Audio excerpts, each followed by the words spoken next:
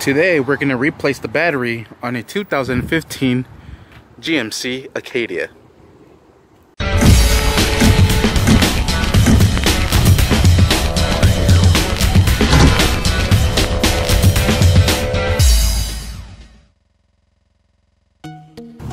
Alright, on this 15 ACADIA, the battery is not located in the engine. It's located inside, actually, inside the cabin. The reason I'm jumping it is because we need to move the passenger seat up forward.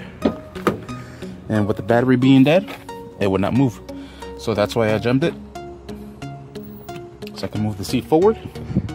The battery is located behind the passenger seat on the floor. Here it is.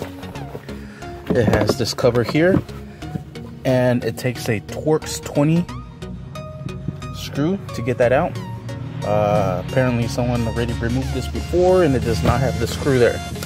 Alright, and here's the battery.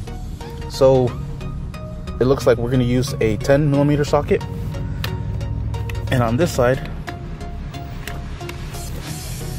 I don't know how this happened. I don't know if you can see it. It's also going to be at 10, but it's full of water.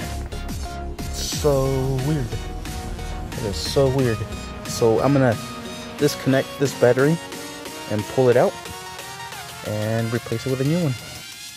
Alright, and like I said, it's gonna be a 10mm. We'll just loosen that one up. Loosen that one up. Oh man, the terminals are stuck. Might need some pliers to remove them. So let me go get some real quick. Alright, there it is. Terminals are loose. Now this does have a little vacuum line right here on the side. Let's go ahead and unplug that. It should just slide out. There it is. Alright, now the battery is ready to come out. So I'm going to use both hands. I don't know how I'm going to do it with it being submerged underwater. Oh, there's still a battery clamp down there we got to remove, and it looks like it might be a 14. Alright, it looks like it's going to be a size 13 socket, so let's go ahead and try that out. Okay, I'm going to go put some gloves on.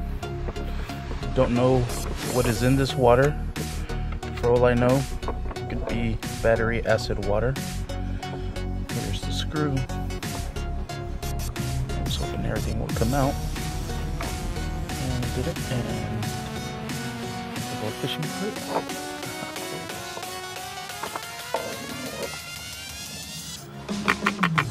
I don't understand how the hell this got like this. Alright, so now I'm going to go ahead and remove the battery, and we should be done. So let me go ahead and remove the battery real quick. Alright, and there it is, and that is how you remove a battery from a 2015 GMC ACADIA. Ugh, nasty. Thank you for watching. Please like and subscribe. Don't forget to hit that bell. Alright, let's get out of here before we get kicked out.